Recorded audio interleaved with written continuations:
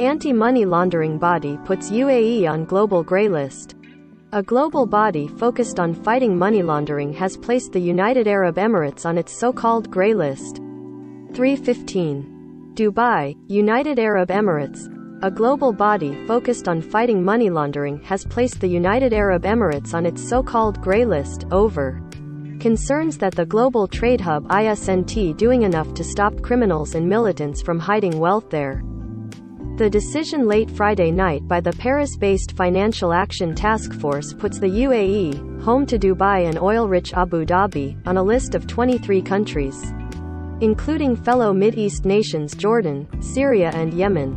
While not expected to dent business in the Emirates, a federation of 7 sheikdoms on the Arabian Peninsula home to a multitude of economic free zones in real estate ventures, it could strike at the country's carefully managed business-friendly image. Ratings agencies and other financial institutions also consider such a listing as a risk, which can affect interest rates for loans.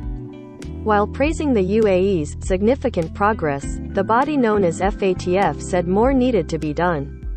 Already, the UAE has established a corporate registry and signed extradition agreements with other nations. However, the UAE long has been known as a place where bags of cash, diamonds, gold and other valuables can be moved into and through.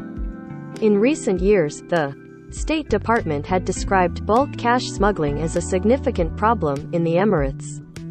A 2018 report by the Washington-based Center for Advanced Defense Studies, relying on leaked Dubai property data, found that war profiteers, terror financiers and drug traffickers sanctioned by the U.S. had used the city-state's boom-and-bust real estate market as a safe haven for their money. Emirati officials on Twitter and its state-run WAM news agency rushed to reassure investors that the UAE remained a safe, regulated place to do business in, would address the international concerns. The UAE will continue its ongoing efforts to identify, disrupt and punish criminals and illicit financial networks in line with FATF's findings and the UAE's National Action Plan, as well as through close coordination with our international partners, the Emirates Executive Office of Anti-Money Laundering in Countering the Financing of Terrorism said.